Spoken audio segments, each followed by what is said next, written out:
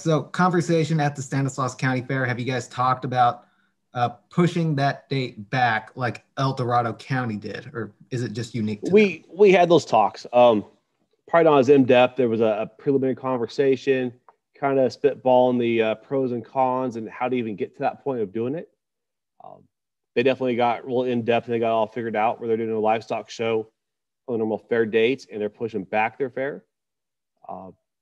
I can see how they could possibly do it, but the number of details you have to cross to set up a new fair date, things you have to bring into place with the routing of all of your vendors, your carnival, their food, the games, the entertainment, just there's a lot to go into it. And with the COVID environment right now, not knowing how it's going to be in June, July, or October, that's a tough call. It's a real tough call to do. As an outsider looking into the fair, as a person who just goes to the fair, aren't all those connections and all that vendor contracts, aren't they already kind of set right now? Why is it not possible to just kind of pick everything up and move it 3 months down the line? Just keep things the same. In a normal year, yeah, you're right. We have stuff set, 2 months after a fair. Usually we end in the middle or into July. We got stuff lined up for the following year by October, November. This year, it's been different. Trying to get commitments has been a little tougher. On the entertainment, a lot of the entertainers now want guaranteed contracts. How are you going to step out and do a guaranteed contract for 30, 40, 80 grand for an artist, not knowing if you do a fair or not? We had to really struggle to get out of our contracts last year because of COVID. So you got to make sure that you've got a sure thing in place before you start signing these deals.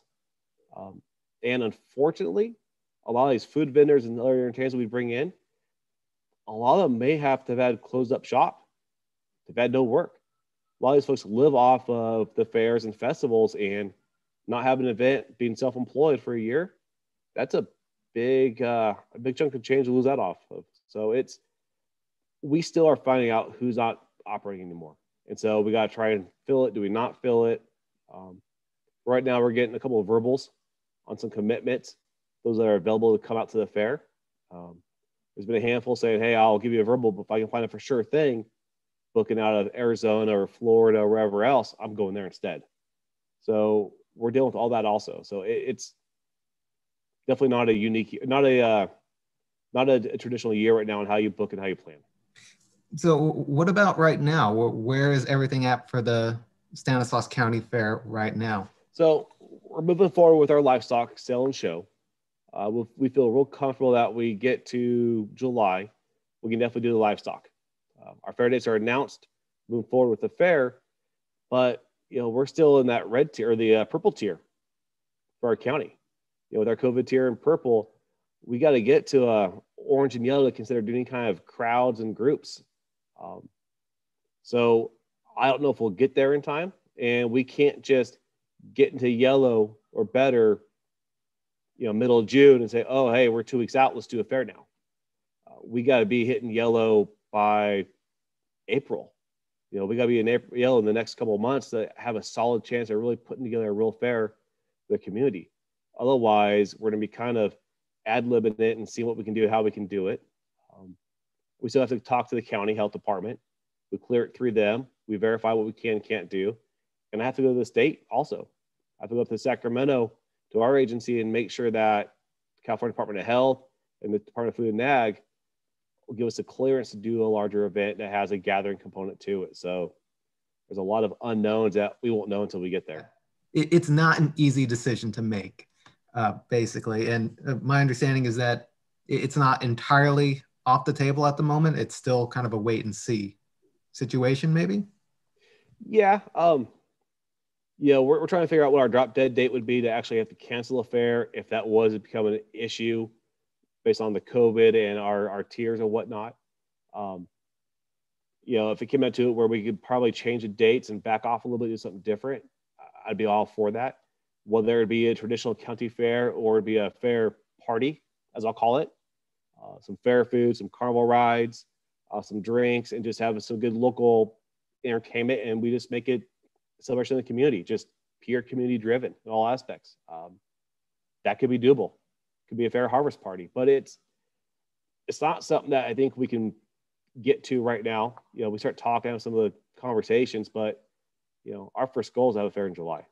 That's what we're focused on. That's what we want to do. And when we get to that April, May, June, we'll know a lot better how July looks. And then if we like do something different, we'll just pivot and we'll go from there. How much would it mean to you after everything that happened in 2020, all the slings and arrows of that year, to come roaring back with a full, safe Stanislaus County Fair? It would be absolutely amazing. The lowest point of my entire career was having to cancel the fair last year. That was my lowest point, bar none, professionally. So to come back a year later and to just pull off something, do something phenomenally great for the community and for everyone working would be huge. I still get comments on how much it hurt not having the fair from the community. So a lot of people need it. A lot of people plan their year around it, whether it's growing the animals or growing vegetables and plants and plan their artwork. They live for the fair. So to come back and have a huge, safe fair would be absolutely phenomenal for everyone involved. I know my board of directors, tough year for all of them. It's been a tough year for all the staff. You know, the staffing issues have been brutal. So to get everybody back and get everybody, the whole crew back together and going again would just be phenomenal to do. And the community wants it, and we want nothing more than do it as well.